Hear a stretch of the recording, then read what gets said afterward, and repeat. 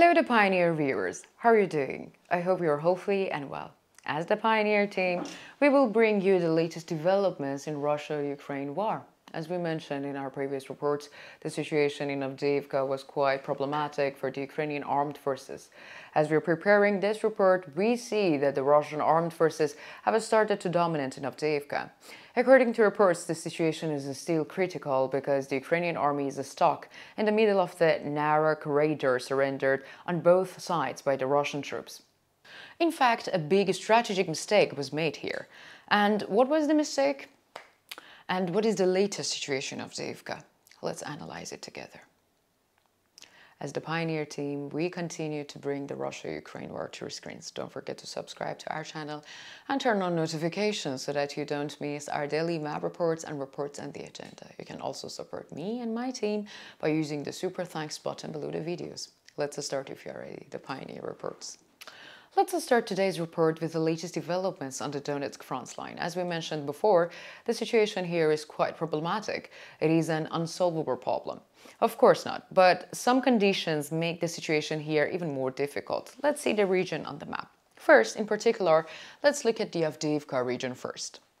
As you can see, the Avdiivka area is surrendered on three fronts: Sportivnaya, Sobranaya and Chernivtsev-Stogo. The streets are almost completely under control of the Russian Air Force. In the northwest, the Russian armed forces have broken through the Ukrainian defense line and were approaching Lastokhin. This is a big problem for the Ukrainian armed forces, which are stuck in the center of Avdiivka because there is no room for the Ukrainian troops to retreat. You can see the corridor here. The withdrawal of the Ukrainian troops from the corridor means that the Russian armed forces will come under the fire from two fronts. This will be a retreat that could result in huge losses. Russian troops have already been badly worn down by the Ukrainian troops during the fighting area.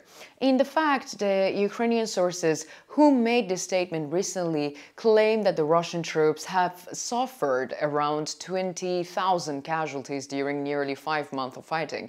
The primary goal of the Ukrainian army here was to increase these casualties of the Russian army, and this phase of the plan, they were indeed successful, but this is not to prevent the fall of Avdiivka. Now, Ukrainian troops have two options in the front of them. The first option is to pass through this bottleneck with intense fire support and create a rare defense line. And this is a sad but realistic option. We believe that this should be the decision of the headquarters of the Ukrainian armed forces. This will open up the possibility of the next counterattack.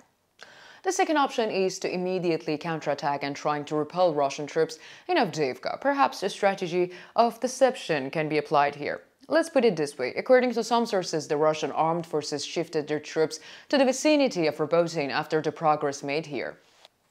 Therefore, the capacity of the Russian armed forces here has decreased, and it will decrease even more in the coming days. Therefore, the Ukrainian army should remain silent and even retreat here for a while and allow Russian troops to move to the Robotin front. An attack on the softening and declining Russian lines here will only make sense of that it is going to relocation take place. At the moment, we don't know that the General Syrski is planning. What is he planning? But what we do know is that how much and how impact General Syrski's decisions will have on the war. On the other hand, this situation on the Donetsk front line is of course not limited to Avdiivka. This is also Novomikhailivka. According to reports, the situation in Novomikhailivka is also becoming critical. Here too, we're seeing intense offensives and attacks by the Russian troops similar to those in Avdiivka. The latest reports indicate heavy fighting in the southeastern outskirts of the northeastern neighborhoods of the town. And although here have been no significant border changes so far, this area should also be carefully monitored and precautions taken. If measures are not taken, we are likely to see a similar situation here as in Avdiivka. On the Donetsk front line, apart from Avdiivka and Novomikhailivka, there are counter-clashes in the Stepnoy area. However, these are taking place within the framework of mutual engagement. Therefore, we cannot talk about a positive or a negative impact of these clashes on the front line. When we look at the artillery activity in the region, we see that the artillery units of the Russian armed forces targeted Avdiivka, Severnoye, Lastokhin, Donetsk, Pobeda and Novomikhailivka. In contrast, artillery units of the Ukrainian armed forces targeted Marinka, Slavny, Opitny, Kruta, Balka, Volyadny and Kamenka. Now let's look at the situation on the Zaporizhia front line. Here we can speak of an uncomfortable silence. As we mentioned earlier, this is a high probability that Russian troops will launch an offensive here. And the Russian army will probably move here to recapture the positions captured by the Ukrainian army during the summer offensives. But when? There is no clear date at the moment, and however we mentioned, this will happen after the Avdiivka issues is completely closed. Until then, the Ukrainian army needs to focus on this area as well. It is really a huge workload, isn't it? So far, the Ukrainian army has repelled almost all Russian attacks in the area, but this time the Russian attacks will be even more fierce than before. The Ukrainian army needs more artillery shells and fire support. Once the Russian offensive starts, the only thing that can stop it is more firepower. According to reports on the Robotin sector of the Zaporizhia front line, counter-battles are taking place west of the village of Robotin near Novoprokopovka and Verbo. The fact that the Ukrainian army is still on the offensives on this front line is valuable, because it is showing that there isn't still enough capacity for defense. Therefore, the situation here will be different from Avdiivka. The fighting has not resulted in any border changes for either side. Looking at the artillery activity in the area, we see that the units of the Russian armed forces targeted Robotny, Malaya Tokmakcha and Novodanilivka.